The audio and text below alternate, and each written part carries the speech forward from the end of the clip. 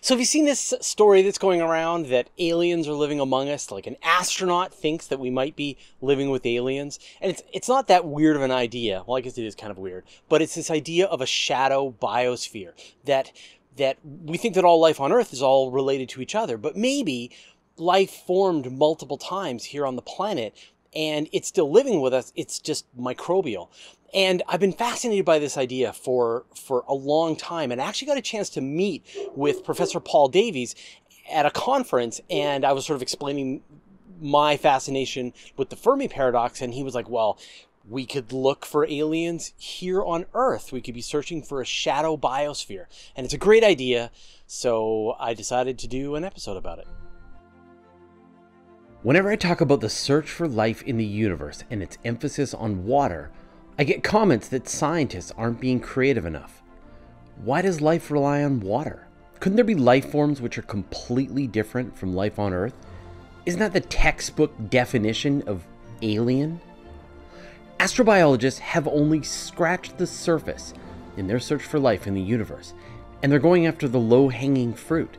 Since life on Earth can be found wherever there's water, why not check out the water on other worlds? And if that doesn't pan out, then they'll expand the search. But it's possible there are aliens living right here on Earth among us in a shadow biosphere. We just haven't detected them yet. Scientists have many definitions for what life is, but in general, it should be able to move, grow, eat, and reproduce. Of course, a fire has many of these characteristics, and you wouldn't consider it alive. You know life when you see it. From the trees in the forest to the animals in the oceans and even the tiny creatures in pond water. Every life form on Earth contains roughly the same chemical building blocks, including DNA and RNA, and it's possible to trace back every creature to the last universal common ancestor who lived on Earth about 3.5 to 3.8 billion years ago.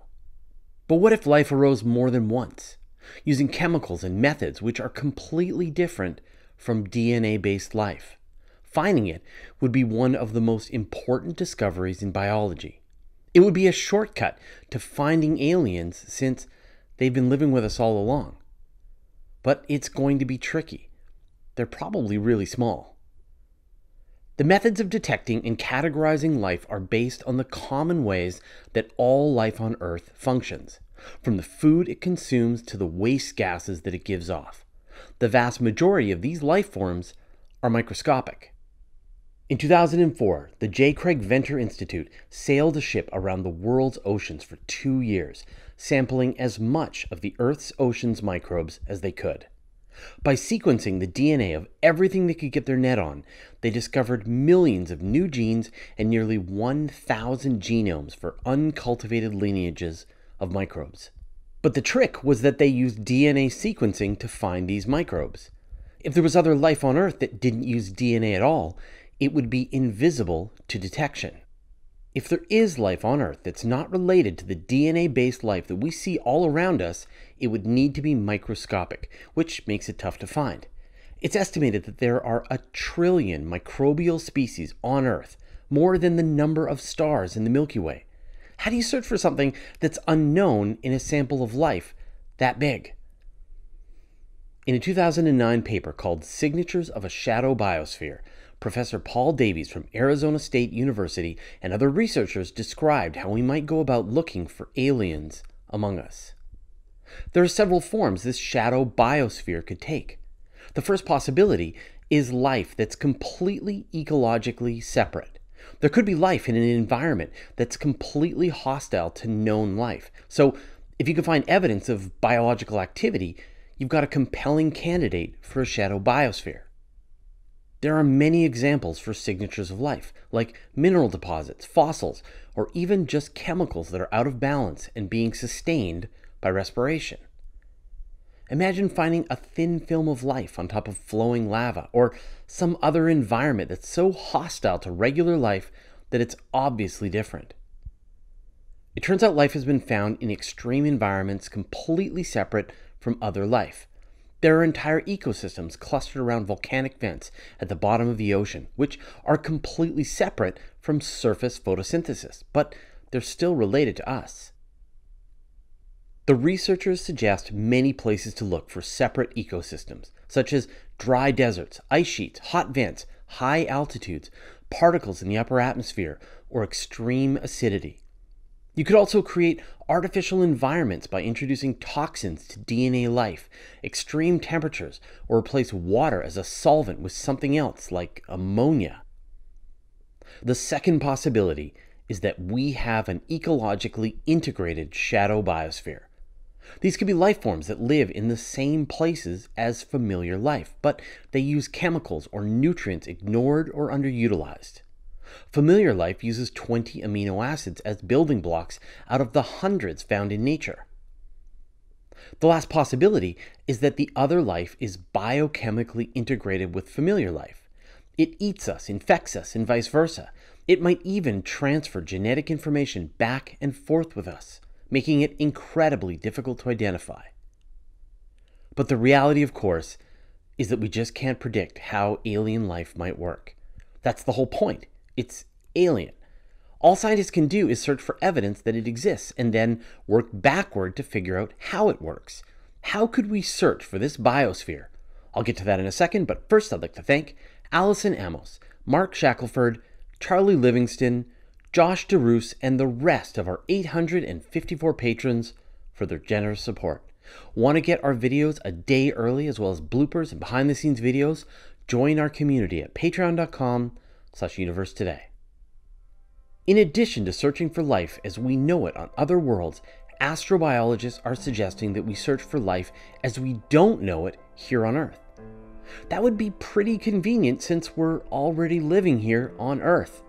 And by finding life that operates in different ways from familiar life would give us clues for what to search for on other worlds.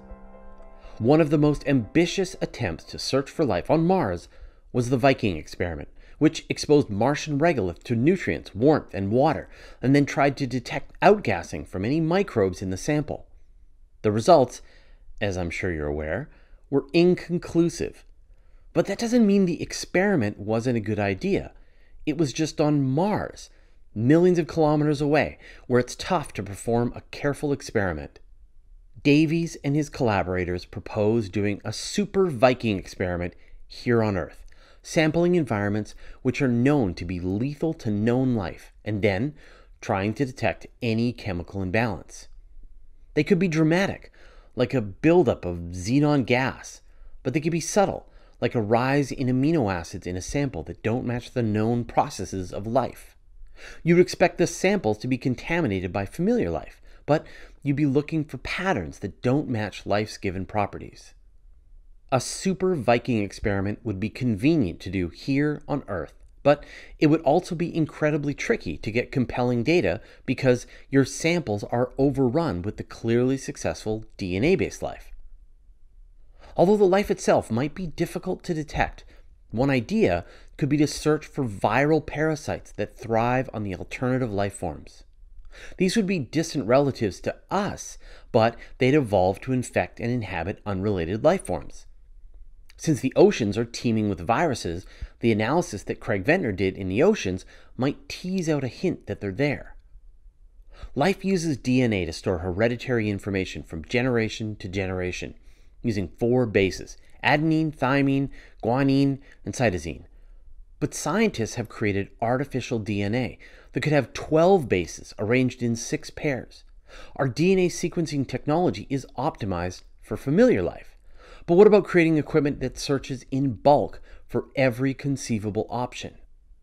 One of the biggest indications might be the chirality of life. For some reason, the molecules of life are left-handed. The molecules for life could come in 2 different mirror image configurations, but they don't. Everything we know uses this left-handed configuration. Maybe there's some underlying physical reason why this is the case, or maybe it was just a fluke. The first life form figured it out, and then everything just followed from there. Finding organic molecules with right-handed chirality would be a huge clue. It might be possible to detect weird life by the way it uses unusual forms of energy. Ultraviolet radiation is streaming from the sun, and it's lethal to life as we know it. Expose soil samples to ultraviolet and see what survives and thrives. One interesting field of interest is to find life that replaces familiar chemical elements with replacements to do the same task. Astrobiologists thought they might have found a candidate in a controversial study back in 2010, where a microbe was found thriving in a high arsenic condition at Mono Lake in California. The microbe was called GHAJ1 and had somehow replaced the role of phosphorus in its DNA with arsenic.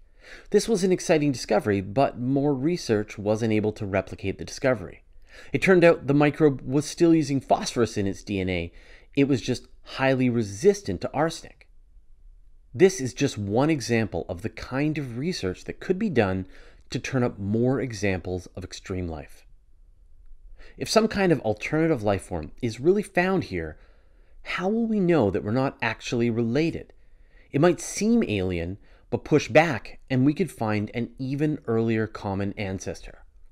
But the real prize would be the discovery of independent events where life formed on Earth. This would mean that life should be common wherever the conditions are appropriate. As soon as life could form on Earth, it did. But did it perform this feat several times, with only one life form successfully outcompeting all the others?